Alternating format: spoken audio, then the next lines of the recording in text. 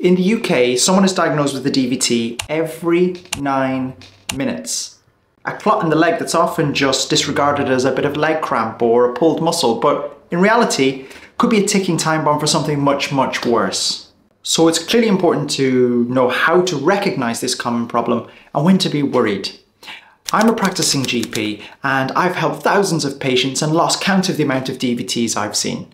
And today, not only do I want to cover how to recognize a DVT and what happens when they become dangerous, but we'll also cover the hidden reasons they happen and how you can check yourself at home for the signs of one.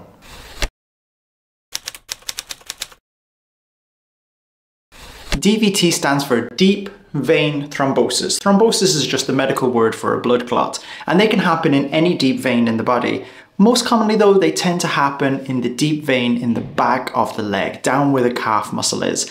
And the clot can cause a traffic jam that leads to a build-up and a back pressure causing leg pain and foot swelling.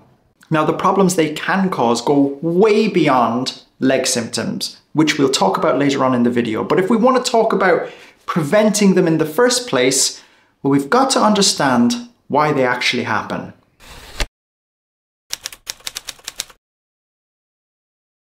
Clotting is a crucial, vitally important function of our body, and without it, we'd bleed to death from the smallest of cuts.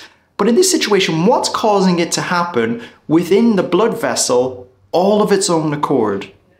Well, there are 3 main factors called Virchow's Triad which play a part here. Let's dive into them. Think of your blood flow like a river. A river is meant to flow along nicely, but what happens when it gets stagnant and the flow is disrupted? Well, that's what stasis is, and when stasis happens to our blood, that's when clots can form. And things that might slow down our blood from flowing include mainly immobility. So the inside of our blood vessels is meant to be nice and silky smooth, but when they get damaged by things like an injury or after having an operation or even certain medical conditions, then this can pose a problem. Think of it like having a non-stick frying pan, and if the surface gets scratched, things are more likely to stick, and it's sort of similar with blood vessels and the development of a clot. So this is having sticky blood essentially, where some people have genetics or medical conditions or are on certain medications that just makes their blood more likely to clot. But here lies the way in preventing the clots from happening in the first place. Let's go back to these 3 factors now. So we can prevent the blood from pooling and getting stagnant by getting our calf muscles to squeeze and keep that blood moving.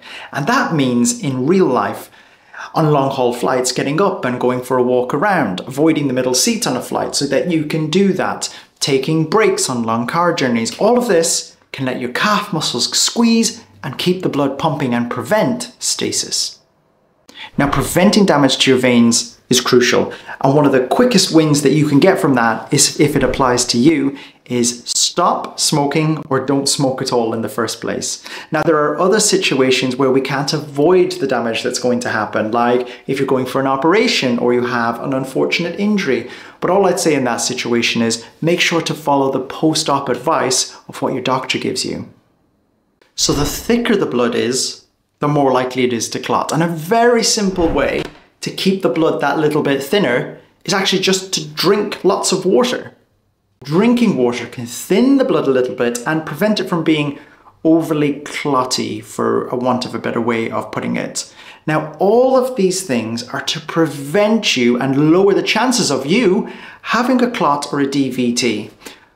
But what if you're already having symptoms? How do you know if it's a leg cramp, a pulled muscle, or something more serious?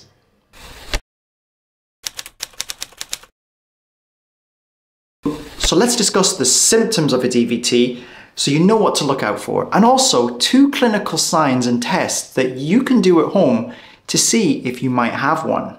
Now, we know that DVTs by and large occur in the deep veins of the back of the leg, so poking yourself in the calf will probably be a bit sore.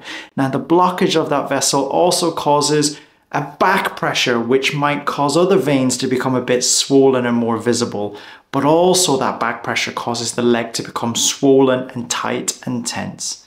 Now, if you go to your doctor, there's a couple of signs most of them will look for, and these are things that you can actually check for at home.